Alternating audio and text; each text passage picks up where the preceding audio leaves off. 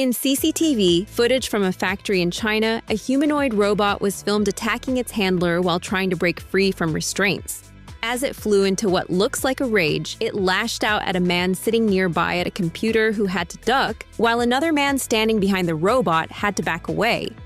The robot, seemingly of its own accord, raised its arms in the air and brought them down again, repeating the motion with increasing speed and violence.